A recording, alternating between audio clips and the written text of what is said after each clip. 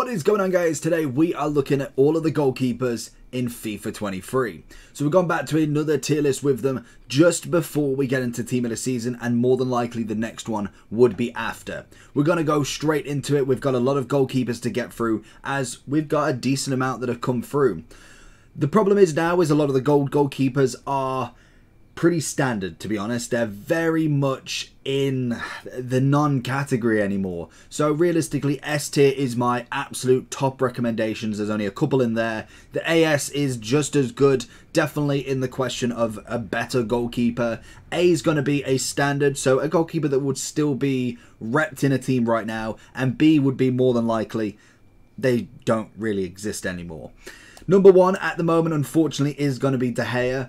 I absolutely love his card. He's an absolute gem if you've ever played with him in net. But right now, especially a gold goalkeeper, especially when we talk about some of the goalkeepers later on, there's just no reason to have a De Gea anymore. And to be honest, as much as I rate Alisson, he would be in this list. I feel like he's just gripping onto that A. Are you tired of using players like this? I would much rather have teams more like this. Then I recommend going over to skycoach.gg for all of your coaching and coins needs. They are cheap, fast and reliable, but at the checkout make sure you are using code JT11 for a discount on your orders. Back to the video.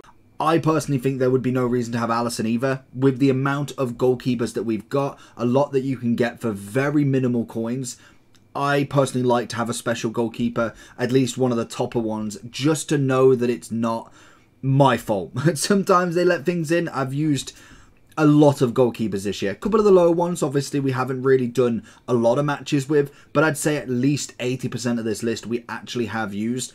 If it's for 5 games, 10 games, some of them for hundreds of games. We've used a good amount of goalkeepers. And Alisson has always been a solid one. De Gea, by now, normally has some sort of special, but unfortunately this year, it just is not meant to be. We then have Campos, and a lot of people rave about him.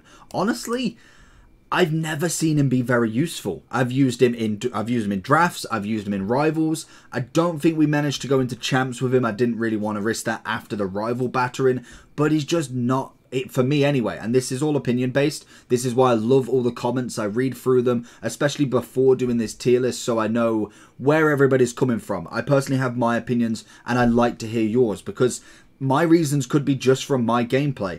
It could be that you're a Division 5 player that obviously they may have a bit more use. It could be you're an elite player. Then obviously you could have a different sort of opinion for them. That is why I like to get the opinions, especially on goalkeepers, as everybody has a totally different opinion. We then have the winter wildcard Milinkovic-Savic. Again, I always get him confused with the actual centre mid. I'm pretty sure they are related, but again, I don't know. I've not looked into it. Both Serbian, and the goalkeeper, when he came out, was not bad. Nice little extra little bonus for him. And I think he added that different sort of element with having that 99 speed. I've always kind of put speed as a very top contributing factor for a good goalkeeper. And this year it has definitely blown that out of the water with a lot of different keepers with very different speeds. Obviously different sets of stats. But the one thing I always come down to is traits is absolutely massive. We then have the team of the tournament, the Moroccan keeper. Again, not a bad keeper, but personally for me, now he's pretty much done. 86 rated. Even if you just took the rated alone, people will have higher rated keepers that they might prefer. But I do think he was very solid when he came out. We had a very little kind of branch of goalkeepers we could use. If you go back through the tier list of goalkeepers, you'll see the different levels that we did have at this point. And a big one for me this year has got to be Ederson. 91 Ederson, which was an SBC, which actually was really cheap, and an objective to get him up. It was absolutely spot on. You got yourself a 90 fodder card as well as this 91 rated card for an extra boost. I think that is absolutely brilliant from EA. Loved the footballers concept. Felt like it could have been done a little better, but most definitely the extra cards that you got obviously the very cheap SBCs for the players that will just go into an SBC, and then you got the boosted cards. I personally don't see anything wrong with that. Ederson, a fantastic keeper this year. Again, kicking wise is unreal, has great reflexes, good traits. In general, Ederson has always been a top keeper for me, and to be honest, we will maybe move him, to be fair, in the later stages, but most definitely a top keeper that you can get for literally nothing. We then unfortunately have the Neuer effect, and honestly I'm so disappointed he got nothing. This year he's just not. Alisson, Neuer, even Oblak I can see staring at me. It's such a shame, same with De Gea and Lloris. They just don't have anything this year, and this is why I'm saying goalkeepers are very hard to get big upgrades, and normally they need to get it with that one big upgrade. Because realistically, if they get an inform like we saw with Navas, it's just a +1. With a lot of these goalkeepers, they maybe get 1, 2, maybe a third if they are really, really lucky in the entirety of this game.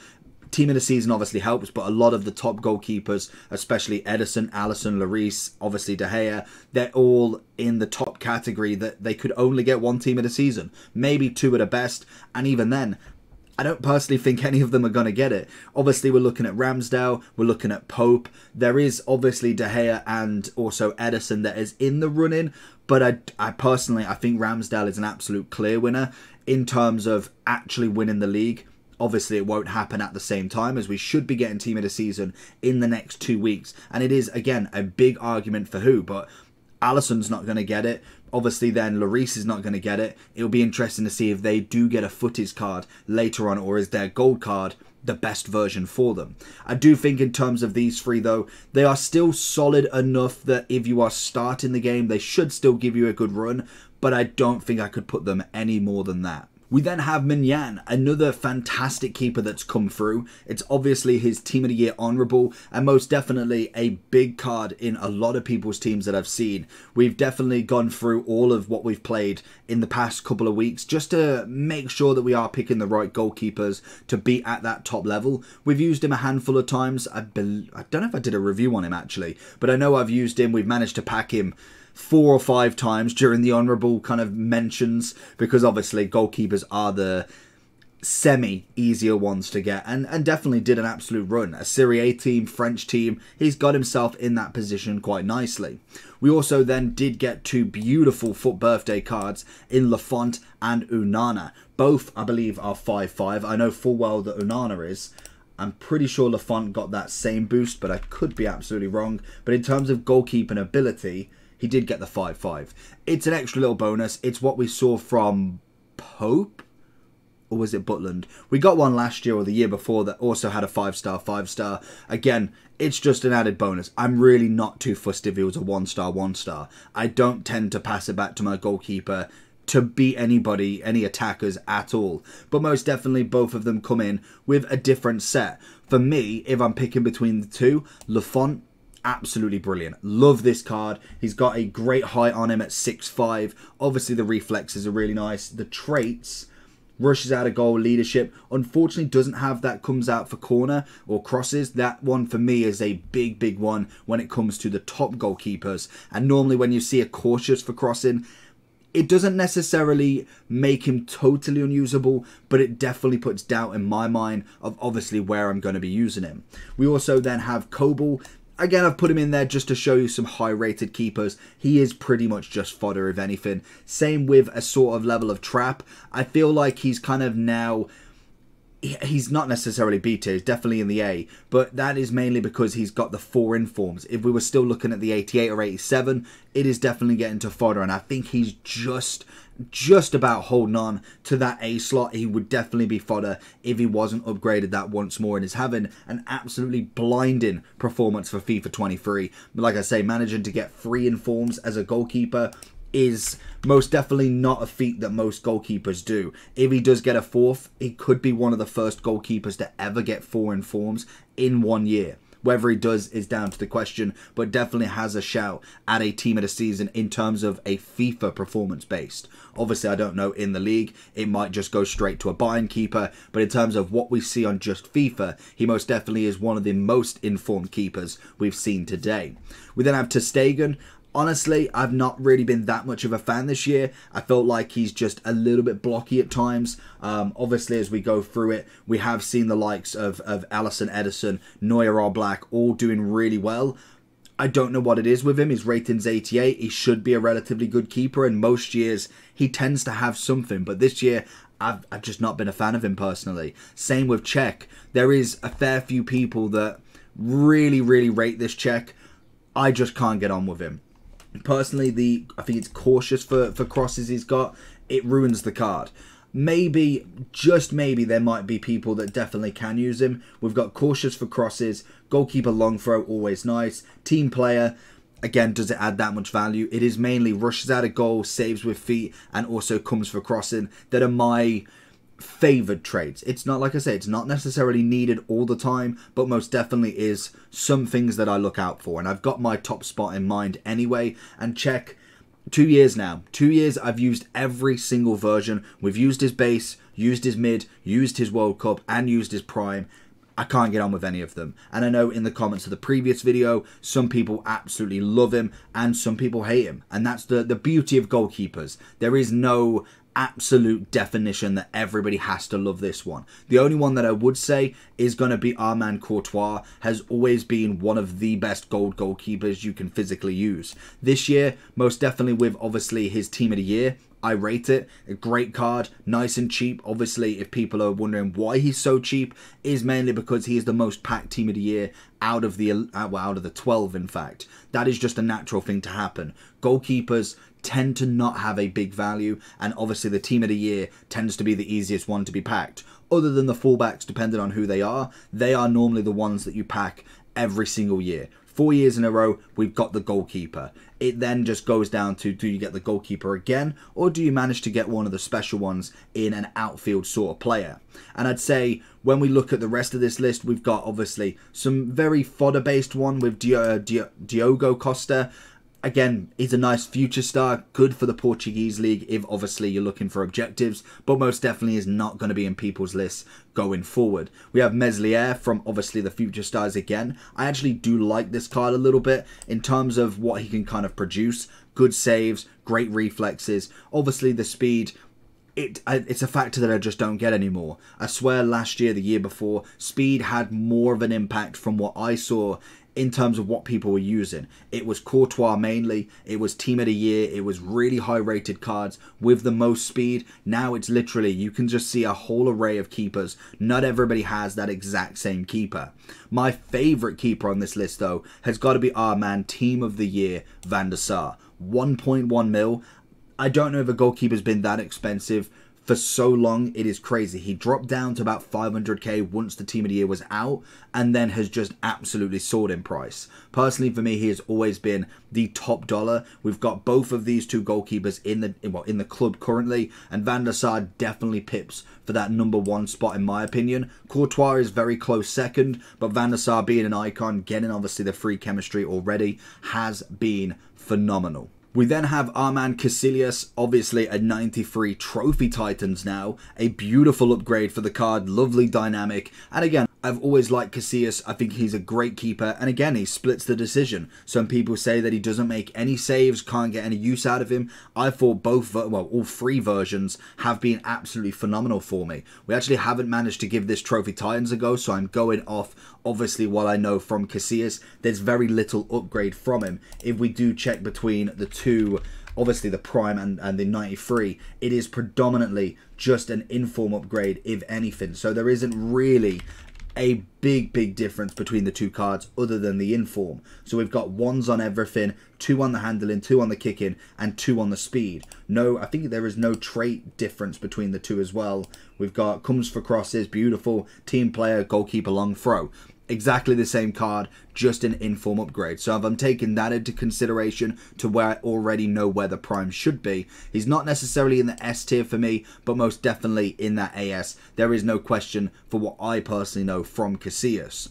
We also then have Donnarumma, again another cracking keeper. I feel like he, as a gold card, would always be venturing with Courtois, would definitely need a little bit of an upgrade now. Whether he gets, again, the team of the season for Ligue 1, it's up for the question, but that's personally where you take an AS keeper and make him into the S. 95, 96 Donnarumma is a very top-end keeper. Very tall, very good at saves. I've always found double saves were his absolute speciality when it comes to goalkeeping. And again, we used this card a long time ago. We got the inform, I think, first month, 2 months, and we managed to get it in red. We used him for a few months and then we moved over. We then have the final few. In terms of what we've got at the bottom, Ramsdale is only there purely for the fact that we wanted to talk about his team of the season if he was to get it. We've done a lot of shorts, a lot of posts about team of the season, as we are practically just 8 to 9 days away now, I believe, from obviously getting the team of the season voting or it actually out. I believe it was announced that it should be the 18th of April that it actually does come out. Whether we see that actually happen, we'll see it in another week. So we should technically have voting today or this week, which would be incredible to see. So we may already have it because this video is done in advance. It will be interesting to see when we do get it. And Ramsdale, for me, has got to be either a 1 or 2 spot. I think potentially winning the league, because obviously it's going to come out before the league ends. If he does win the league, it would be criminal for him to not have a team of the season yet. And I do think community, judging from how the Premier League's going, would definitely have a consistent amount of Prem players due to the fact there is a lot of cards that are going to miss out. So it'll be interesting to see how they do that. We then have Szczesny Centurions. Big fan of this card. When I think we packed him twice, once tradable, once untradeable. He was eventually SBC fodder purely for the fact we do have Van der Sar, but indefinite for a Serie A keeper. He's up there most definitely with Mignan in terms of Serie A. I personally would actually probably go for Szczesny over Mignan, to be honest. Again, it's going to be all debating on opinion, but in terms of a save stopper, been absolutely brilliant for this beautiful Centurions. We then have the final few. Schmeichel is one of them, so we'll go to the icon first. He's good, but not crazy. But I do think in terms of icon goalkeepers, it goes Van der Sar, Yashin, Casillas, Schmeichel, and then Cech. Personally, that is the list I go with. In terms of where I would put Yashin, I know last tier list I put him in the S. And to be honest, we've used him a couple of times since then. Mainly in draft because he still has a good cost on him, I'm pretty sure. I don't think he's coming in relatively cheap, which is what you kind of expect. For an icon that has been out, multiple icon packs being out, you would expect him to be at least dropping in price, and most definitely his mid and prime have, but mid and base have, but the prime's still coming in at $500,000. I personally think that is down to the fact he was especially a top rated goalkeeper for a while, but I do think he's slightly dropping off. I'm absolutely in love with Van der Sar, and to be honest, using Courtois over him, I still think he definitely would be in that top spot, but I think at the minute he's dropped out of that S for me. I feel like that is now reserved for team of the season keepers, and especially being Prem straight away, it will be interesting to see how they fare up against obviously this list. We then have Navas. Again, not a bad goalkeeper. He's going to just go in the A. I feel like you could still get some use out of him. We've personally used the PSG one a lot more, but we did manage to get the Nottingham Forest one into a team to give him a little test out, because why not? He's 89 rated. He's one of them keepers that I think just gets pushed to the side a little bit. But now he's moved into the Prem. Good links. Obviously, the Nation, unfortunately, doesn't help him out a great deal, but the Prem links will definitely do a lot more for him. And then we have the big battle. Butland versus Pope. Love both of these cards. Both of them, again, I think, well, obviously, Pope was a SBC. Butland, I think, can you go buy? Was he an SBC as well? You can go buy him. 44,000 coins for him. And then obviously for Pope, with the added bonus of him getting upgraded, was 28,000 coins in this market. Both of them are incredible. Love absolutely both of them. And they are absolutely going in that AS between the both of them. They have been phenomenal in that. Obviously, with Pope has a ginormous size of 6'6", and Butland is always that nostalgic vibe card. I think if he didn't get the 89, he just wouldn't be talked about, because he is a silver prior to this, obviously, standing at 6'5" as well. Great speed increase from him. In terms of traits, unfortunately for Butland, we have none, and I think for Pope we do have a couple for comes for crosses, and also rushes out of goal. And that's going to be my tier list for today. So let me know down below if you disagree or agree. Give me your opinions. I want to hear them. This is personally where we're going for the tier list. I like my top two. I feel like team of the seasons are the next step for them, and that is when you'll see the next goalkeeper tier list is at the end of team of the season. So make sure you like and subscribe on this. We may do an update on goalkeepers as we go through, but let me know your opinions. Make sure you like and subscribe, and catch you all for the next one. Peace.